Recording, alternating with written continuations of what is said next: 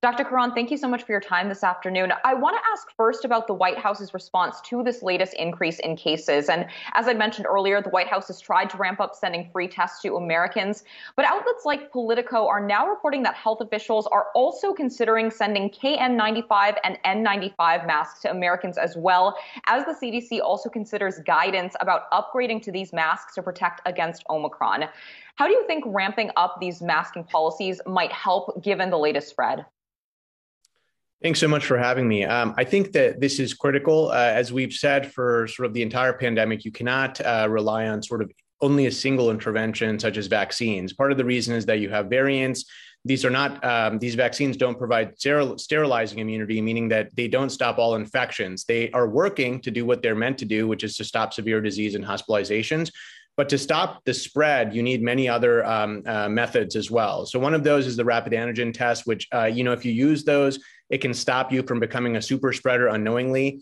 But secondly, as you pointed out, is the high filtration masks. And we have been pushing this really since March 2020. Part of the reason is because we know that the virus transmits primarily through aerosols, small airborne particles that float around. They can go beyond 6 feet, although the closer you are to someone, the more likely you transmit. And these masks, the higher filtration masks, are designed specifically to pull these aerosol particles in via electrostatic charge of the material. And they function in two ways. One of them is to prevent someone who's infectious from spreading it to those around them. And as you know, people are infectious without knowing it. A lot of people think it may be allergies or it may be a scratchy throat from something else. Other people develop symptoms slowly, but they can still be contagious. And the second thing is to protect you, the wearer, from those around you, because you can't control what people around you are doing. Some places have mask mandates, some don't. And so this is critical. Dr. Anjali here. I want to specifically follow up on the mask because we know that that's a big issue right now, something you've really advocated for. I want to get you to listen to what was said at the COVID-19 response team earlier about masking. Listen for a minute. Right now, we're strongly considering options to make more high-quality masks available to all Americans, and we'll continue to follow the science here. The CDC is in the lead, but this is an area that we're actively exploring. Dr. Walensky?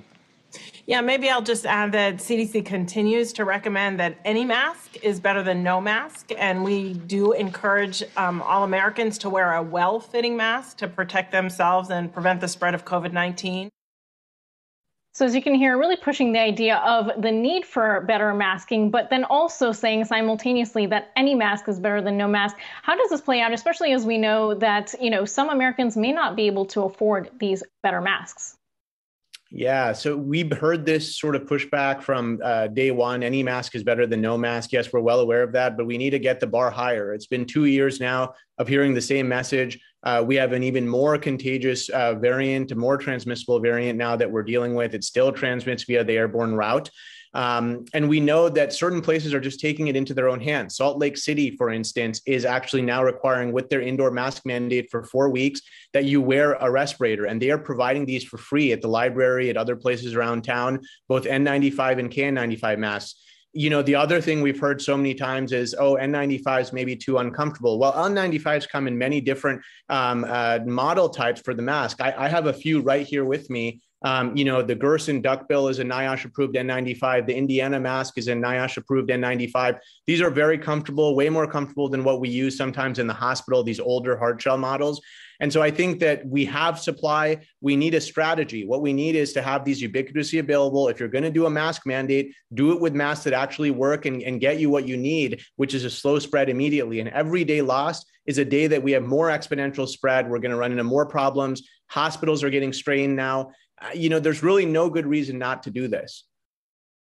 I know one of the most popular ideas to help support that, and has been since pretty much the start of the pandemic, is trying to get, using the United Postal Service to get those masks out. And I know that, for example, Senator Bernie Sanders has been one of the biggest proponents of this, pushing for the idea to go through, bringing a bill to the floor which did not make it through the first time around, and he is committed to continuing that effort. We also know that U.S. Surgeon General Dr. Vivek Murthy is behind this push for better masking.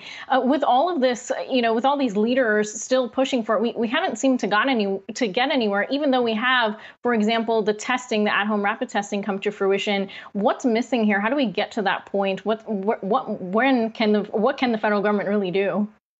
I think part of it seems to be that, as we've seen with many other waves, maybe there's some sentiment of hoping this passes and goes away and doesn't come back. That hasn't worked out too well over the last 2 years. We know that variants, with so many people unvaccinated, with patients who are immunocompromised, who have a tough time clearing the virus, we are at risk for ongoing variants, and they're going to continue to transmit via the airborne route. And so having these masks on hand makes a lot of sense. I think we have to keep pushing the message forward. We just wrote an op-ed in Washington Post arguing that there are very comfortable N95 options that actually breathability of masks is a technical measurement based on the pressure drop. This is not just a subjective measurement that some people say that certain models are uncomfortable. I mean, we need a public health strategy, and part of public health is getting these interventions to people, bringing it into communities, making them ubiquitously available so that people don't have to go search for their own masks or run to Home Depot, and people that have time and can afford it get the masks, and those that don't get the masks. That's not public health. Public health is it needs to be organized. It has to have equity at the center, and we need to get more resources to people. This is how we keep people safe when they go into the workplace. I'm not sure what's unclear to this when for our leaders. Well, when you talk about our leaders, what they're doing now seems like too little too late, because by the time those products get produced and then sent to all of us, won't we be past all of this? Or you said something that made my ears perk up when you talked about different variants. Is there an end date? There's just such fatigue, whether the mask is uncomfortable or not. I mean, people seem to be just saying to heck with it all. Yeah, so I think the key here is that we need to focus on the difference between having low levels of virus that's circulating versus having large epidemic surges that strain hospitals, strain healthcare systems. You have tons of healthcare workers getting infected at the same time and not being able to work. That's a very different state than getting the virus to low levels, where you have a lot of people vaccinated. The chance that when you go out to the grocery store or go to a restaurant, the chance of you getting infected will be much lower when you're not in a surge like this. And so I think that it's very important for people to realize that even if we don't completely eradicate or get rid of COVID altogether, there's still something to be said for making sure that we don't let infections get to epidemic levels. And if we deal with a variant in the future that is more severe, that is also more transmissible, we can't predict the future. Anyone that's tried to has not done a good job of predicting it. We should have that backup, that preventative option available. Just like one of my colleagues says, like a fire hydrant in your house, you should have an access to a respirator that works in case we need it. This is about prevention, being prepared. You're right that in some places we're starting to see the peaks start to come down now, but that is not an argument against prevention. In fact, that's an argument to say, if we get this under control right now, we have another period of time where we can get prepared. Are we going to do it or not? On that point of are we going to do it or not, one of the things that I know has been quite largely discussed is the idea of offices, of course, getting back to work and getting back in offices and what that entails, because we can't keep wearing masks forever, and air filtration systems. Where are we now on sort of the understanding of, COVID being airborne and what the needs are to help really deal with it?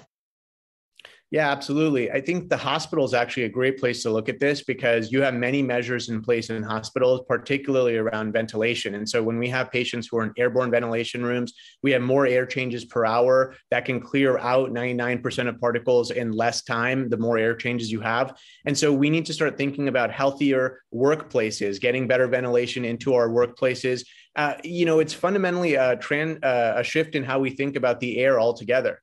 For a long time, we've thought about many other mediums like dirty water needing to be cleaned, washing your hands. It's time we start thinking about the air in the same way. The air can transmit viruses effectively. We need to get cleaner air. And when we get safer buildings and we get other measures in place, then you have less of a need for PPE in the future. Unfortunately, right now, we're not quite at that point. And especially during a surge, it's hard to completely, restructure ventilation system. That can't be done necessarily overnight, whereas getting a high filtration mask on for now can be. A lot of these are backstop measures to sort of slow spread as fast as possible. In the bigger picture, we need to really push vaccinating more people all around the world so that the virus has less susceptible targets to go and replicate in and transmit through. So there's many parts to this, but I totally agree with you. Getting safer buildings is a key part of it. Dr. Abraar Khan is Stanford University Fellow in the Division of Infectious Diseases and Geographic Medicine, and Anjali Kamlani is our own senior healthcare reporter. We thank you so much for speaking with us.